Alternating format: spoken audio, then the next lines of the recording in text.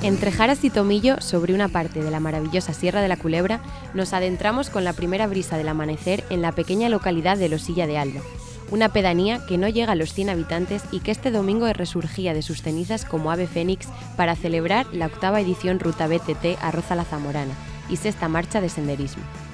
Una localidad a la que esta prueba deportiva dio vida, alegría y mucho color.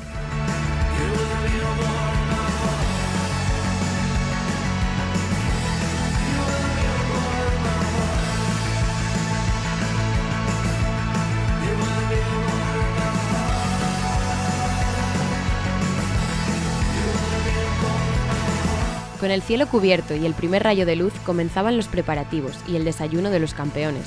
No podían faltar el tradicional chocolate y café, eso sí, acompañado con bizcocho o pastas típicas de Carvajales. Todo para coger fuerzas y afrontar la larga carrera que tenían por delante.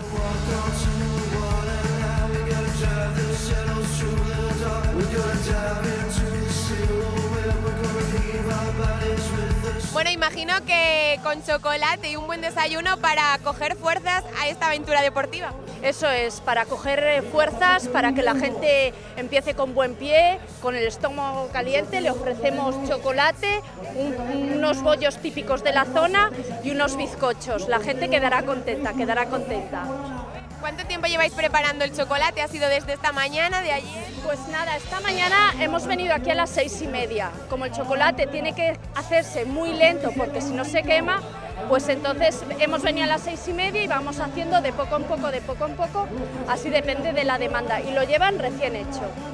Calentito, y imagino sois de aquí, de Losilla, de Carvajales. Somos de Carvajales, pero la gente se presta a echar una mano a cualquier hora, a los habituallamientos, a servir el chocolate, posteriormente al arroz. La verdad es que la gente se porta muy bien.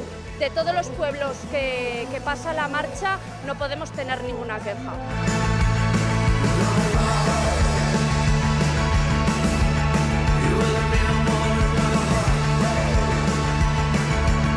Con tiempo suficiente, los ciclistas comenzaban a llegar a la Plaza Mayor, cargados de ilusión y sobre todo con ganas de disfrutar y superarse a sí mismos. Pero antes de efectuar la salida, hubo tiempo para mirar al cielo y recordar a Leticia Rosinos, la vecina fallecida hace unas semanas en Castro Gonzalo. Una joven muy conocida en la localidad, a la que la BTT y la comarca entera quiso dedicar un minuto de silencio. Siempre en el recuerdo, Leticia. Arroz a la Zamorana y todos los colaboradores, ese minuto de silencio comienza ya.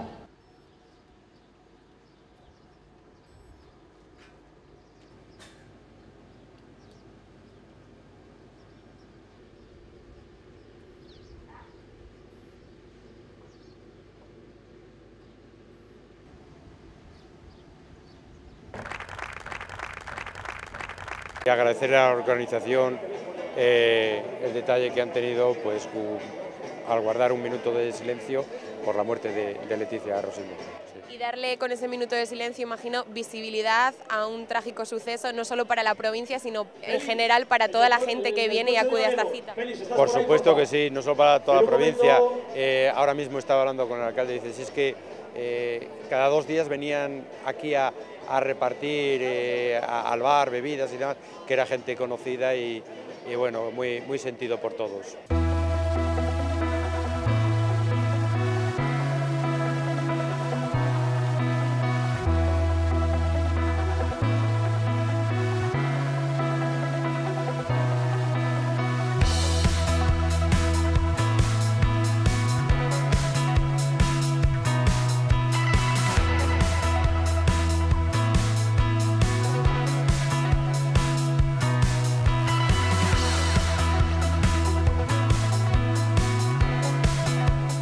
Y llegaba el momento.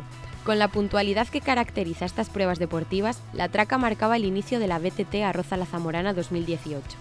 Casi 900 corredores comenzaban su andadura por los valles y senderos de la comarca de Alba y Aliste, eligiendo 3 opciones.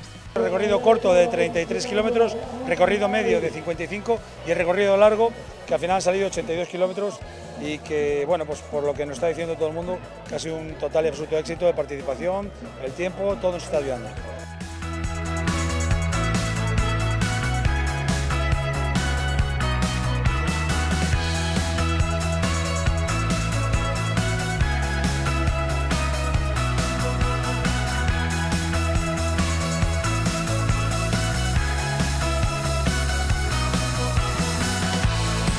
Una ruta que cada año se supera con un recorrido que atraviesa 15 términos y que ya se ha convertido en un referente a nivel nacional, aunque todavía le quedan muchas fronteras por romper.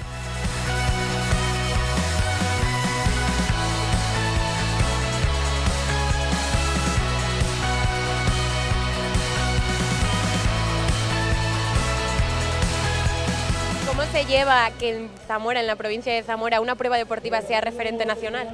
Bueno, pues para nosotros es un orgullo, que empezamos como una partida de amigos a organizar una prueba deportiva pequeñita y la verdad que ahora mismo somos un referente a nivel nacional. A nivel nacional, aquí hay gente de toda España, hay gente de aquí de Madrid, hay gente del norte de España, hay gente absolutamente de todos los sitios de España y para nosotros es un orgullo poder vender nuestra comarca, nuestros pueblos y vender nuestras tradiciones, nuestra cultura y nuestra gastronomía a toda la gente que viene. Exacto, porque ya no solo la prueba deportiva, sino que mueve el pueblo, mueve la economía y toda la gastronomía. Efectivamente, hay muchísima gente que ha venido el viernes, se ha alojado aquí, gente con caravanas que han venido a alojarse, a conocer la comarca, a conocer los pueblos y a aprovecharse de la gastronomía rica que tenemos por aquí. Entonces todo eso hace que esta prueba sea un total y absoluto éxito. Una oportunidad perfecta para promocionar Zamora. Sí, se promociona no solamente la comarca de Alba y Aliste, sino toda la provincia de Zamora. Yo creo que este tipo de pruebas hay que apoyarlas mucho más y para el año que viene seguro que va a venir muchísima más gente. Una prueba deportiva en la que arrima el hombro mucha gente. ¿Cuántos voluntarios conforman esta? Pues el club deportivo solamente lo formamos 6 personas, pero la verdad que cuando organizamos este evento arrastramos unas 110 personas con nosotros para organizar los diferentes avituallamientos que hay y a la hora de, como vamos a probar después, lo que es el arroz de Zamorana, que es una cosa deliciosa. Una cosa importante porque se unen varios pueblos. Sí, estamos hablando que la BTT Arroz de Zamorana pasa por 15 términos municipales y todos los ayuntamientos nos han prestado su colaboración, todos, absolutamente todos. Y la verdad que todo el mundo de los pueblos se vuelca con la prueba porque saben que esto es que un domingo como hoy esté pasando gente de toda España por sus pueblos, pero la verdad que es un orgullo para todo el mundo.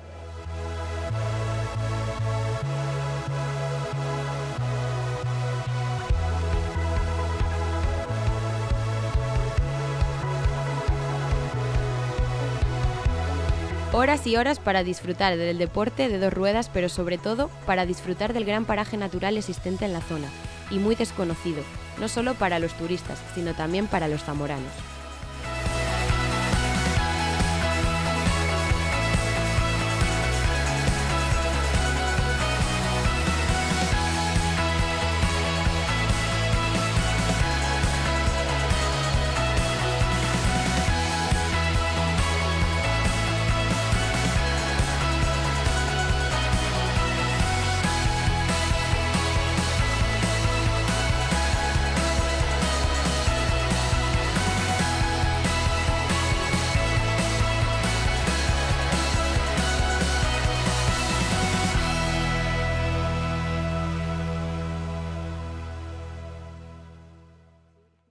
Imagino que desde la Diputación siempre apoyando el deporte y estas pruebas deportivas, que ya es un gran referente en la provincia. Sin lugar a dudas, y esta prueba que se ha convertido en una prueba con un reconocimiento ya a nivel nacional y sobre todo poderla hacer en esta zona de Alba, de mi zona de toda la vida, de estar trabajando por aquí con ellos como diputado provincial y por supuesto desde la Diputación, dentro de lo que es carácter general, pues apoyar si cabe más una prueba de estas, porque además del aspecto deportivo importante que tiene es también promover la provincia, promover el turismo, dar a conocer el mundo rural y que se nos conozca lo maravilloso que está el campo en este día que va a hacer la primavera. Por lo tanto, encantados de colaborar y de estar aquí participando.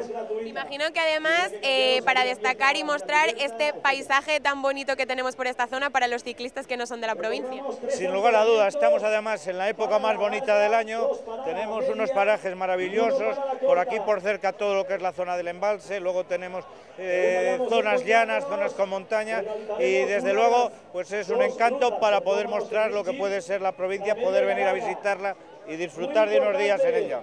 Y revitalizar y dinamizar sobre todo la economía de la zona.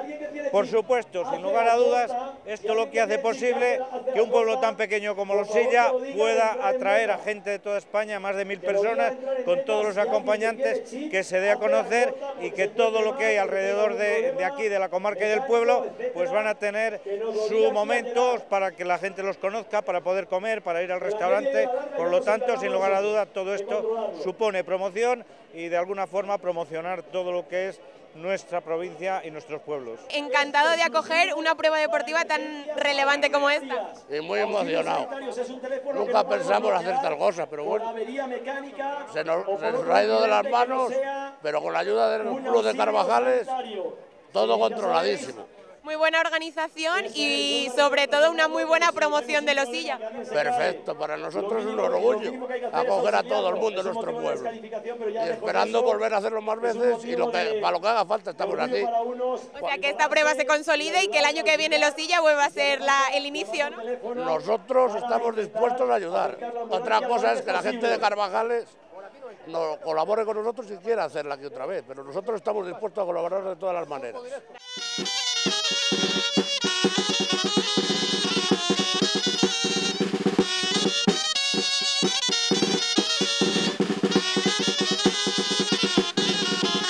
En San Martín de Tábara hacemos la primera parada para reponer fuerzas y continuar dando pedaladas. Y es que todavía quedan muchos kilómetros por recorrer. Tortilla, queso, hornazo, fruta, dulce y mucha agua. Todo lo necesario para recargar pilas y volver a la carga.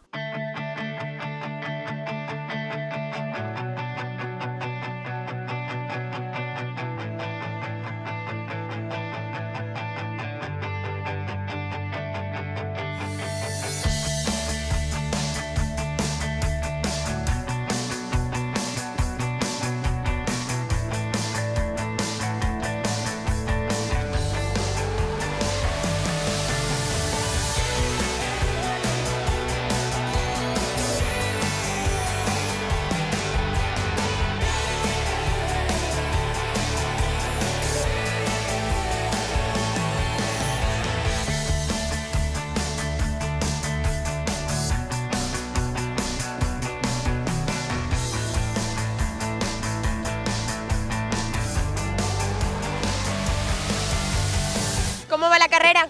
Muy bien, muy bonita, el terreno está muy bien con las 4 gotas de agua que han caído estos días y la verdad que de momento muy bien. O sea que no hay mucho barro, ¿no?, que se esperaba.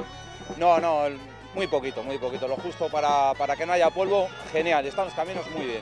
¿Es la primera vez que la haces o cuántas veces llevas? No, ya es la tercera o la cuarta vez, ya no sé, he venido unas cuantas veces, el ambiente muy bueno, un ambiente muy familiar para lo grande que es, muy bien, muy bien.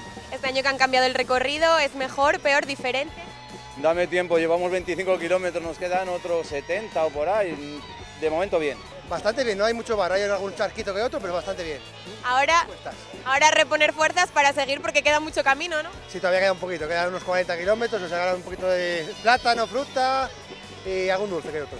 ¿Es la primera vez que la haces o ya la has hecho más? No, este año en Losilla sí, en Carvajal ya llevamos 6 años haciéndola, o sea que bastante bien. ¿Y este nuevo trazado cómo lo ves? ¿Mejor que el anterior, diferente? Más suavecito. De momento, más suavecito de momento. De momento va bien, pero queda mucho por hacer. O sea que, bueno, de momento bien. Aquí da gusto venir a disfrutar de esta carrera porque es una organización estupenda y la verdad es que es una maravilla. ¿Desde dónde venís? De Zamora. ¿Y es la primera vez que la hacéis? No, somos asiduos a esto. Vinimos en la segunda edición y desde entonces nos ha gustado y pues esta es la sexta que hacemos ya. ¿Hay mucho barro por las últimas lluvias o el terreno está bien, le ha beneficiado? No, hay barro como para exportar, así que si queréis venir con nosotros después, podéis venir que hay para todos. Muy bien, es una carrera muy rodadora, mucho ambiente, con la charanga aquí animando y genial, la organización muy bien de momento. ¿Cómo está siendo el trazado? Porque ha cambiado de respecto a otros años, con estas últimas lluvias, cuéntanos un poco. Bueno, la verdad que el terreno está bastante bien para lo que nos esperábamos, hay algún charquito y tal, pero bueno, bien, muy rodadora, no hay problema, se puede ir por los charcos sin problema. Además, también nos gustan los ciclistas el barrito un poco. Una prueba deportiva que ya se está convirtiendo en un referente. Sí, eso es, la gente ya viene aquí a hacer tiempo, a competir, la gente ya hace rodillo antes de salir algunos, los pros, así que sí, la gente se lo toma ya como una prueba puntera en el año. Va bien, hay mucha gente, pero vamos fluidos y está bonito, está fresca la mañana, los caminos están suavecitos, venimos echando risas y bien, muy bien, muy bonito. Las últimas lluvias, ¿cómo está el terreno con ellas? Perfecto, no podía haber sido mejor, creo que lo han contratado, les ha venido bien, lo pidieron con antelación y ha cumplido. Bueno, ahora a coger fuerzas para seguir, que todavía queda mucha carrera por delante. Nada, queda todavía mucho más de la mitad. Muy entretenidos, la verdad es que una ruta muy bonita, muy bien organizada, el clima acompaña y vamos disfrutando mucho. Venís desde Salamanca, ¿no? Desde Castellanos de Moriscos, un pueblito está cerca de Salamanca, sí. ¿Es la primera vez que venís o ya habéis venido más? No, primera vez. Teníamos ganas, habíamos oído hablar de ella y hemos venido a conocerla y contentos. ¿Y qué sensación os lleváis después de estos primeros kilómetros? Bueno, de momento disfrutando. Las sensaciones buenas las tendremos cuando acabemos, que es larga. Pues la verdad es que está bastante bien. Otros años hay más subida de principio, pero este año hay un poquito de camino para ir calentando y después hay unas pequeñas subidas. La verdad es que estos 21 kilómetros o 25 kilómetros que llevamos, bastante bien. ¿El terreno con las últimas lluvias está mejor, está peor? Está muy bien, está sentado, los cantos no se levantan tanto, o sea, está muy bien, el terreno está muy bien. La zona de Jara y de medio bosque y de Bas también está muy bien, porque está muy bien, las roderas están muy bien asentadas también, hay poquitos baches y demás, está fenomenal, de momento fenomenal. Y como Club Zamorano, una carrera que ya se está convirtiendo en un referente a nivel provincial, regional e incluso nacional. Sobre todo, efectivamente, eso ya provincial, por supuesto, regional, ya todo el mundo la conoce y nacional, ahora cada vez viene más gente de fuera. Nada más tenéis que ver la cantidad de gente que hay aquí, yo no sé los que hay, habrá unos 800 o 900 corredores, o sea, es una carrera consolidada, francamente consolidada, chapó por la organización, porque todo de momento lo lleva muy bien. La carrera de momento es extraordinaria, muy bien. Ahora a reponer fuerzas y a seguir, que queda mucha carrera todavía. Efectivamente, a reponer fuerzas y a seguir.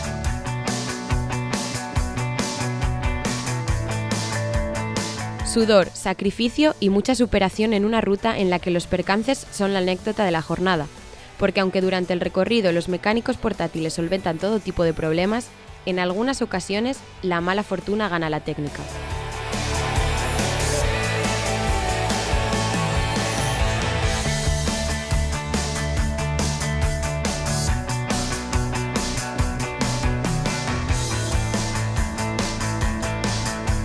En Ferreruela, donde se encuentra el conocido restaurante Casa Pepa, toda una delicia para los paladares, se encuentra el segundo habituallamiento. Más fluido que el anterior, son pocos los corredores que paran a reponer fuerzas. Y es que con la mitad del trazado recorrido, ahora lo que importa es avanzar lo más rápido posible en este tramo.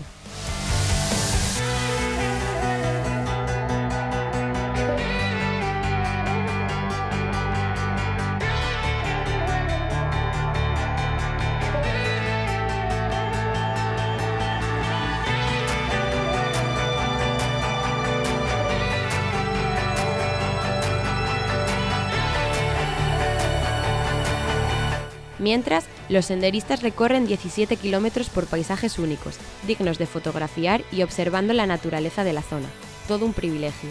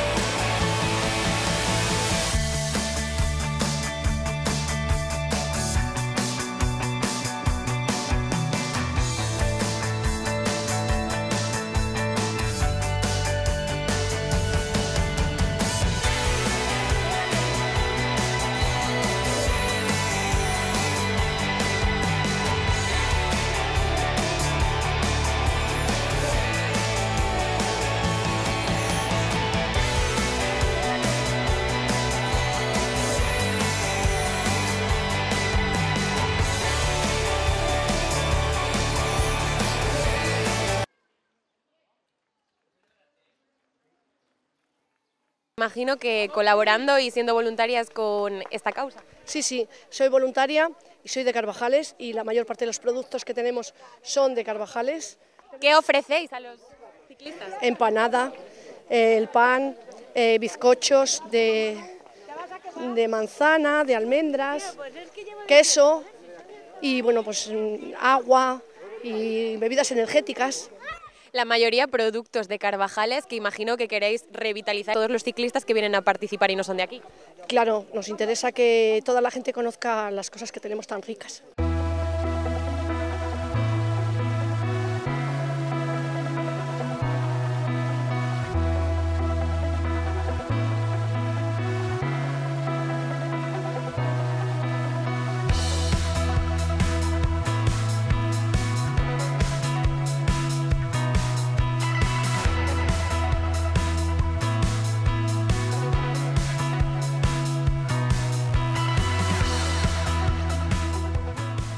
Pero los ciclistas continúan con su objetivo y a gran ritmo. En menos de 3 horas el primer corredor cruza la meta. Antes de nada, enhorabuena. ¿Cómo ha sido esta carrera? Bueno, gracias. Lo primero, bueno, este año el recorrido era más rápido que otros años, era más rodador. Había zonas duras, zonas técnicas, luego había alguna zona bastante técnica de mucha piedra, había que tener cuidado con las ruedas porque era fácil tener averías o algún corte, y luego tramos muy rodadores, muy rápidos. ¿Cuál sería el tramo o la dificultad mayor que te has encontrado? Bueno, el tramo más difícil, yo pienso que ha sido un cortafuegos durísimo. Antes de un control de avituallamiento ha sido durísimo, ahí se ha hecho la carrera y justo antes del tramo ese había una zona de mucho barro, o sea, muy lenta, de subida, y ahí se hizo mucho daño, ahí se rompió el grupo de cabeza y es donde se ha hecho la selección. ¿Ha sido desde el primer momento de los primeros? Bueno, no, se ha hecho una selección, iríamos un grupo de unos 15, 18, y se ha ido seleccionando, porque la primera parte era más planita, se podía rodar bien a rueda, era rapidilla y bueno, en grupo se iba bien, se ha ido seleccionando poco a poco. Como zamorano, ¿qué sientes ganar una prueba con una prueba referente a nivel nacional ya? Bueno, pues contento, yo disfruto haciendo esto, es lo que me gusta, intento entrenar cada día todo lo que puedo y muy contento. Ahora, ¿cuál es tu próxima meta? Pues tengo pensado correr algún maratón más, a lo mejor probablemente corra la semana que viene, gracias, en Astorga, un maratón que hay de la Poguera de Bike Race, y en principio eso, y vengo de disputar el Open de Castilla y León de mountain bike de rally, pero bueno, yo me saco mucho más, yo como corredor que he sido toda la vida de carretera, me saco mucho más rendimiento en los maratones, no en los circuitos.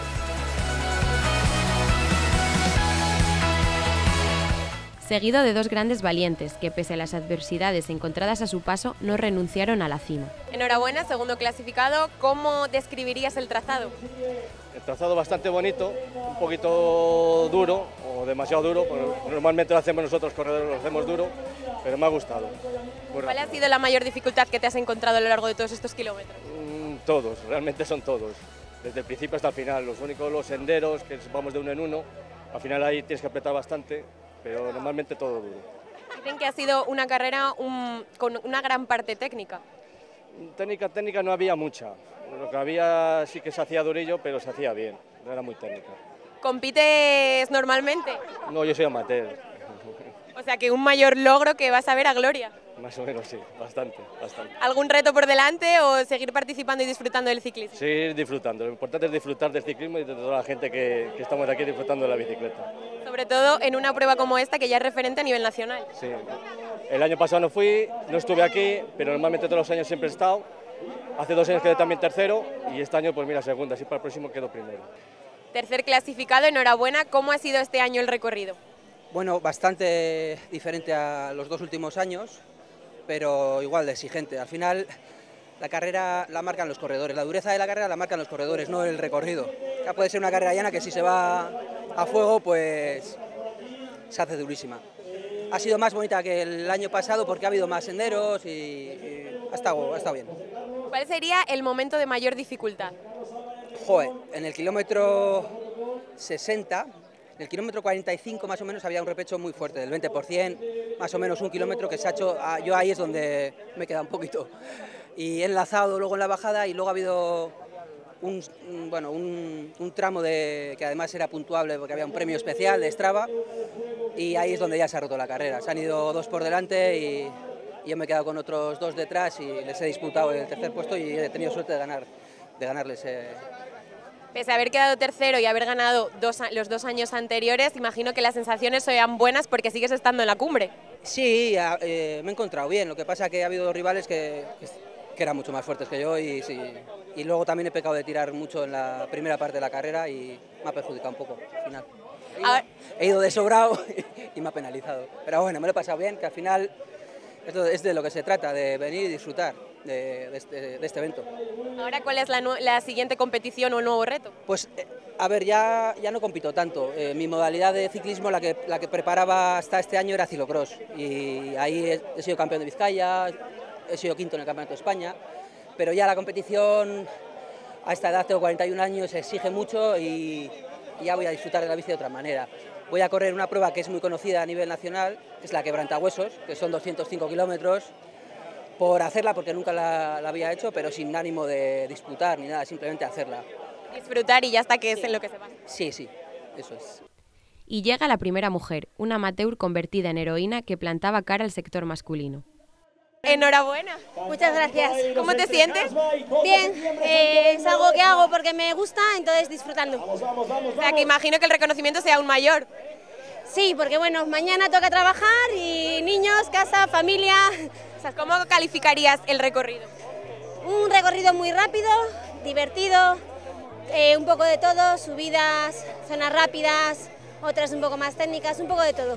¿Cuál sería la mayor dificultad que te has encontrado a lo largo de estos kilómetros? Bueno, quizás al no llevar doble suspensión, zonas de terreno muy duro, mucha piedra y la espalda sufre. ¿Te ves con fuerza para el año que viene volver? Sí, ¿por qué no? Sí. Y volver a intentarlo y si puedes quedar otra vez primera, mucho mejor. Yo siempre vengo a disfrutar y a dar lo mejor que puedo y si gano bien y si no, es un domingo para disfrutar, desconectar y pasarlo en familia.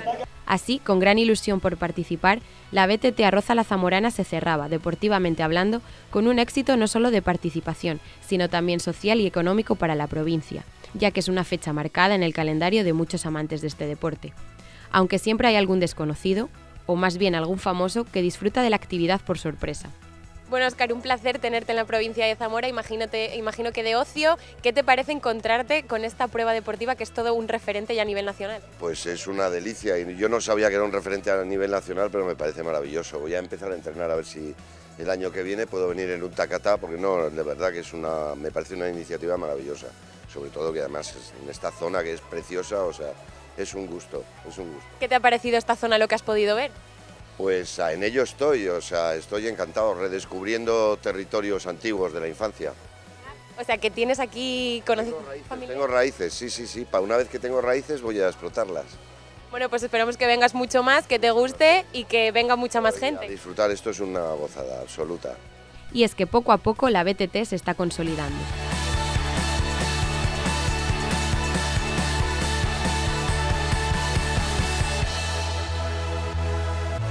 Bueno, Roberto, todo un éxito de participación un año más, ¿no? Sí, la verdad que ha sido un éxito rotundo. No esperábamos este éxito, pero estamos totalmente sorprendidos. ¿Cuántos participantes ha habido? Pues ha habido 800 participantes en el BTT y que están prácticamente acabando de llegar, y en senderismo 250. Pues ¿se puede decir que es el año que más? Sí, es el año que más, pero con total y absoluta seguridad, vamos. Y después de este éxito, ¿qué se espera de cara al año que viene? Porque habrá que innovar en algo. Pues sí, para el año que viene, pues a partir de mañana nos pondremos a trabajar para el año que viene, pero seguro que para el año que viene ya hemos hablado de contar con 1.200 plazas de BTT seguramente, y buscando la posibilidad de seguir con esta organización tan buena que hacemos. Y bueno, está mal que lo diga yo, pero la verdad que todo el mundo lo dice, que es un éxito total y absoluto. 4 horas después, todo un éxito de participación. Yo creo que total, mayor no puede ser. La cantidad de gente, el ambiente, lo bien organizado que ha estado todo y lo que hemos disfrutado del recorrido, porque la verdad es que es espectacular, los que hemos ido andando, los 16 kilómetros, por el alto de los molinos, con unas panorámicas, con los embalses y con todo, y sobre todo, como digo, yo creo el ambiente y la organización es de agradecer y valorar lo que han hecho para conseguir que acaso 2.000 personas que estamos aquí esté funcionando tan bien y todo el mundo tan contento. Sí, porque ha venido esta gente ya no solo a nivel nacional, sino hasta de Portugal. Pues sí, es que y cuando has estado un año lo que invita es a volver porque disfrutas en todos los conceptos, como decía, de la organización, del paisaje, del ambiente y de lo bueno que se pasa y lo bien que se está. Por lo tanto, son pequeñas cosas que nos ayudan a todos a promocionar a nuestros pueblos y sobre todo que zonas rurales como esta, bueno, pues es un granito que se da a conocer y tiene sus frutos. Y ahora hablando como participante, ¿cómo ha sido esos 17 kilómetros? Pues bien, muy llevaderos, muy agradables, de conversación, de disfrutar y bueno, los se han hecho muy bien. Imagino que disfrutando del maravilloso paisaje. Sí, yo soy de esta zona relativamente, porque es de Pozuelo y de San Martín de Tábara, y es un paisaje que he disfrutado durante muchos años saliendo a pasear, pero más, y en este año excepcional que está, y en un acompañado y viendo el ambiente, pues todavía mucho más, y es para animar y sin lugar a dudas. Si ya se desbordaron este año las peticiones luego, a la semana pues se hace casi inabargable las posibilidades que tiene un acontecimiento con estos. Muchas gracias, Aurelio. Gracias a vosotros y que sea un disfrute para todos. Pero lo bueno tiene que acabar de forma especial y en la comarca de Elba y Aliste saben cómo hacerlo, porque cuidan de todo el detalle, incluso del estómago de los participantes. Por eso, para poner el broche de oro a la cita deportiva, qué mejor que degustar un arroz a la zamorana con todos sus ingredientes para recuperar energía. Y como broche de oro, degustar esta riquísima arroz que estáis haciendo. Creo que no hay un, final perfecto. Sí, bueno, es un plato contundente además que para los ciclistas y senderistas yo creo que les viene fenomenal. Perfecto para reponer fuerzas. ¿Cuánta cantidad hacéis? Aproximadamente estamos haciendo unos 130, 140 kilos de arroz, creo, porque ya se ha perdido la cuenta. Y de carne también unos 100 kilos y bueno, como veis hay 7 paelleras y las vamos a sacar paulatinamente para que todo el mundo tenga el arroz pues reciente. ¿Qué lleva este arroz? Lleva sobre todo productos del cerdo, lomo adobado, lleva panceta, lleva oreja adobada y lleva chorizo. Y luego ya los condimentos típicos y bueno, nada más. ¿Nos cuentas un poco el procedimiento de elaboración que sigues? Bueno, lo peor es los días antes cuando hay que prepararlo todo, de partirlo y tal. Y después pues nada, hacemos el sofrito bastante pronto para quedarlo ya echando pues eso, la cebolla, todas las carnes, los condimentos y ahora ya es un poquito el momento estrés para mí, que es ya echar el agua, el arroz y bueno, nada más. Los días antes me imagino que hacéis la carne, tal, ¿lo separáis para luego tenerlo aquí todo controlado o venís y lo hacéis aquí? No, separamos ya todas las, por paelleras ponemos bolsas, o sea, cada paellera con su bolsa correspondiente de carne. Ya tenemos el arroz en cada paellera abajo, el agua, todo está preparado, si no es un poco caos. Todo para que se hable de esta prueba deportiva que ya es referente a nivel nacional y también de la buena gastronomía. No, sí, desde luego, por lo menos es un producto zamorano y bueno, hay que fomentarlo también.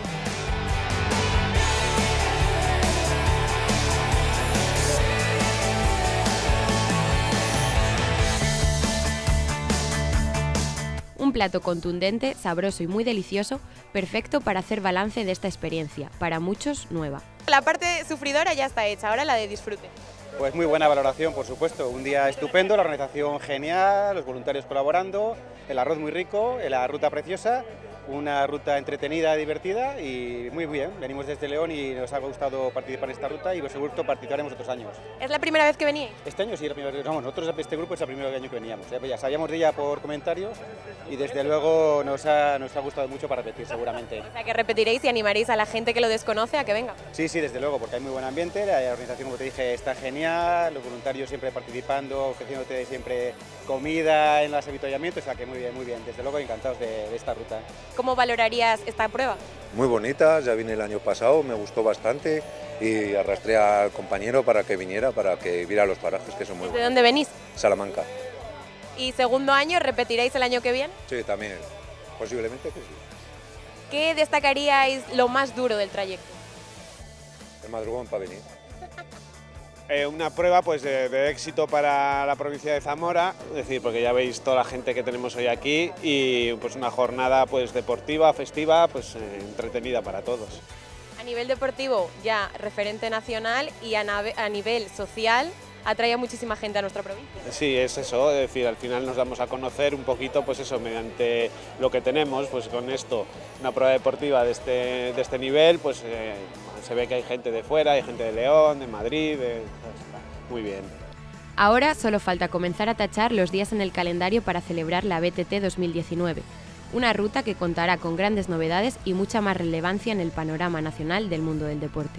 Después de una jornada intensa, pero muy divertida aquí en Losilla, despedimos así la 8ª edición Ruta BTT Arroz a la Zamorana, con un éxito absoluto y rotundo de participantes. Les dejamos ahora con las mejores imágenes de esta jornada deportiva, que ya es todo un referente a nivel nacional. ¡Disfruten!